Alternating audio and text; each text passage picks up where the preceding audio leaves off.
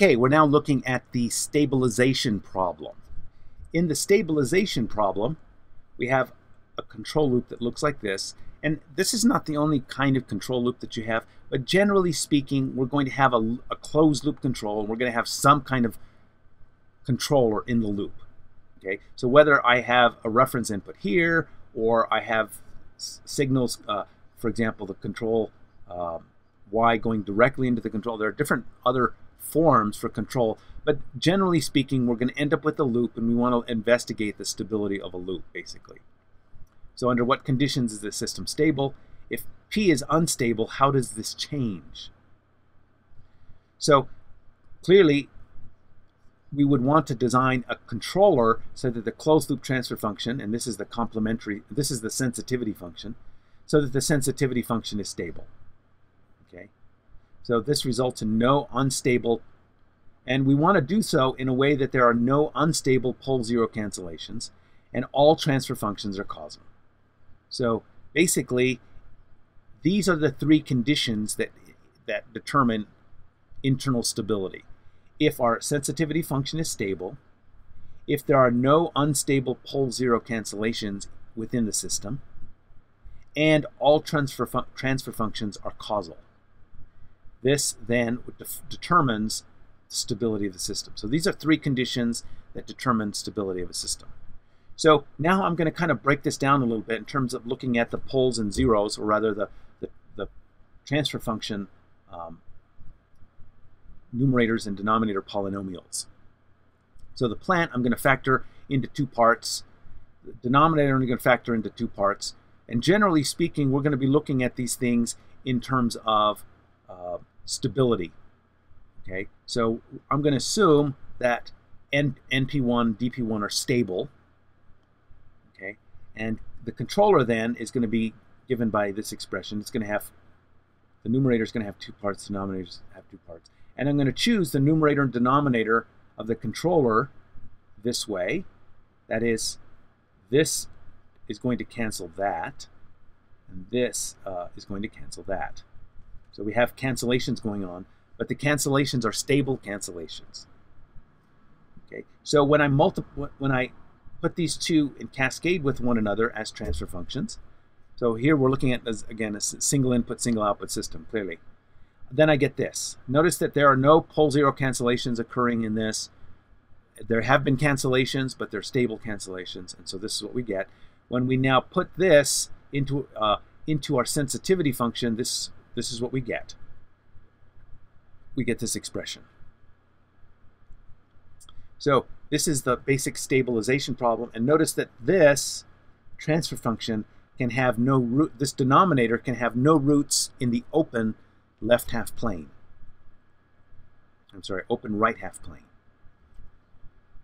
So we have stability when this closed loop transfer denominator has zeros only in the left half plane. That's what this is saying.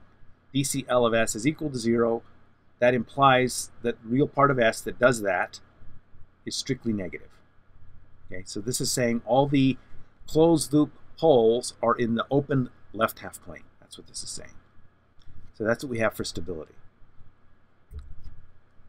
Now notice then, as we look at this, no unstable pole cancellation implies that for every P, okay, so here what we're looking at is what happens if we applied the controller that introduced cancellations.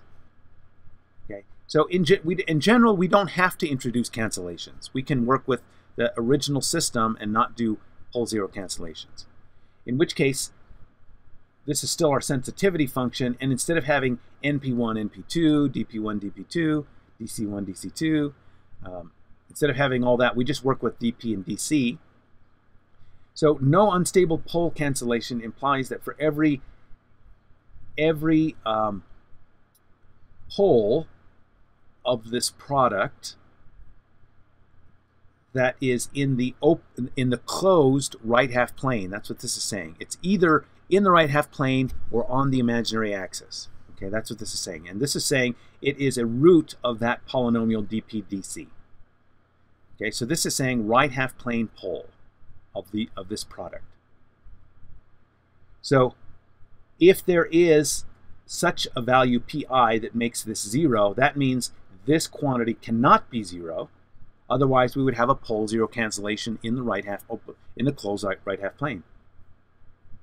So if I now look at the sensitivity function evaluated at pi, this is the sensitivity function, and wherever I have s, I've replaced it with pi. Now notice that because of the fact that I have this pole at pi, this is 0. The denominator has this 0, and it has this non-zero. Okay, since this is, so the numerator is 0, the denominator is non-zero, the overall result then is 0. Okay, so this is the result that we get when we have, if our original system had a pole, that is, when I say original, the open loop transfer function, which include both of these guys. So notice that the controller itself could have a pole in the right half plane, and it still is going to satisfy this. Or the plant could have a pole in the right half plane. It's still going to satisfy this. So the sensitivity function evaluated at an unstable pole of the system is equal to 0. Okay? So if we look at the complementary sensitivity function, we look at the sensitivity function. The sensitivity function has, again, if I look at the product of these two and I look at the zeros in the right half plane and on the imaginary axis. So that's what this is saying. Any 0 in the closed right half plane. So this is a 0 of these two transfer functions. Okay, that's what this is saying. So, and incidentally, such a 0 is often referred to as a non-minimum phase 0, and you can actually look at the phase of these transfer functions at those points and see, and that's how it's defined. But it's often referred to as a non-minimum phase 0. So if we have a non-minimum phase 0, notice that in order to have no unstable pole, zero cancellation, in this case, this cannot be 0. Okay. And so if we look at these two guys now, this is the sensitivity function evaluated at Zi. So this is not 0, this is not 0, but this is 0, which means I have this quantity over this quantity, and we get exactly 1. So the sensitivity function at such zeros is identically equal to 1. And so if we look now at these, the Z here is the set of non-minimum phase zeros of this open loop system. Script P here is the set of unstable poles of these two guys. Okay, so Z is the unstable zeros, unstable, or non-minimum phase zeros, and P is the the unstable poles.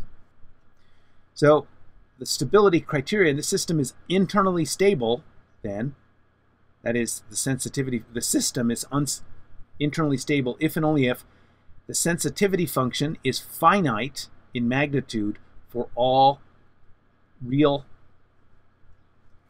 S in the closed right half plane.